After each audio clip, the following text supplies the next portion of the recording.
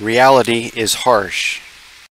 The wise ones of today are not the ones that have their heads dipped or drenched in those magic potions from the cauldrons of political and modern-day greed for power. This may not be within your grasp, but I challenge you to let your mind meditate on the thought. You could not be the worse off for it. Those who search do find that for which they need, and the wise only knows when they hear the truth. It is those who love and honor the facts and truth, though it may humiliate them or dictate their lives. Those are the wise ones of this generation. Those are the ones. They are capable of solving the problems of the universe. However, it takes much more than the knowledge of how. Performance must be in the plan. Necessity is the creator of motivation. It takes a true purpose in life to possess relentless determination. This may seem an aggressive way to approach the issue. Though religions of the world have failed to save the world, they occupy the greater portion of its history. Though mythical, they have performed their part to form the world as it is today, good or bad. I do emphasize the word bad. This may be as ice cubes down the back of your neck. It would be enlightening to know. Back before the first world power, Babylon, ruled by King Nebuchadnezzar, governments were influenced by religion. Religion has always influenced governments and always will. Until those in power realize it takes facts and truth to bring about justice, which makes a peaceful coexistence possible. The successful society seeks the facts and truth, as truth is the basis of all life. The great masses of people are not capable of governing themselves. You cannot unify people according to all their emotions and religion. It takes truth to bring about justice for human peaceful coexistence. Justice is found only by finding all of the facts in their proper places that form the truth. Could one endanger his credibility by expressing his thought as to the root meaning of religion? All human beings may have their own religion, though they are unaware of it. If one assumes the privilege of having a belief not substantiated by facts and truth, is it something other than a religion? At one time in the older dictionaries, a belief without facts and truth was the basic meaning of religion. Today, in our political society, it is very convenient to hide the facts and truth in order to soothe the feelings of their subjects, to achieve their purpose. Oh, did you think I used the wrong word? No, I am not twisting the meaning of subject or political. You may not realize the position in the society that you hold. Of course, you may have the illusion of being a free subject, but you certainly have your limitations. It is quite normal to have a belief without facts and truth. Cool, quaint, or whatever. The real trick is to have the intellectual capacity to fathom the guts it takes to admit to your dilemma. This is the bottom line. Do you even have the ghost of an idea or foresight to comprehend the catastrophe into which it will escort you? I may seem to be a sorry loser, but if I keep my intellect saturated with facts and truth, I may come out on top. I may find victory on the final stretch. Since I am not a famous professional writer, to you I may be a bore. I may not be very interesting, or just outright disgusting.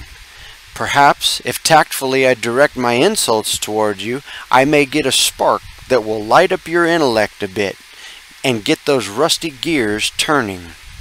I had thought of just asking you questions, but a yes or a no in most cases is worse than no answer at all. Either you are hiding something, no guts to speak out, or fearful of exposing your ignorance. Back when I was a little brat in grade school, I viewed literature as a waste of thought and energy. I realized I was certainly not alone in my concept. Those vibes were very near. As a fog, they engulfed me. Though Dad was not a drunk or dope addict, he gave me no encouragement to seek higher learning, as he called it. He had many professions and skills that he could achieve without that higher learning. Amid those many interests he had in life, there was religion. He was sort of a freelance preacher. As you may see, I was not shorted on the religious end of my upbringing. One very vivid environment that engulfed me. Dad held facts and truth above all religions. The bright side of life is that the truth was more appealing to me than the religious aspect of life. It was a substance I could deal with and understand, realizing that truth was truly all that actually exists. It did take Dad a few years, though, to realize the great Creator created truth, and the mythical creature that is known as the devil was without power or truth, though it is contrary to the way most so-called Christians think. Eventually, Dad discovered that most human beings fit the description of the mythical creature, the devil, as they fathered many more lives than they did children. Have you ever pondered this thought? Why is religion so much like politics? The so-called Christians blame everything that happens in their life that is bad on the devil, and the good things are blessings of their gods.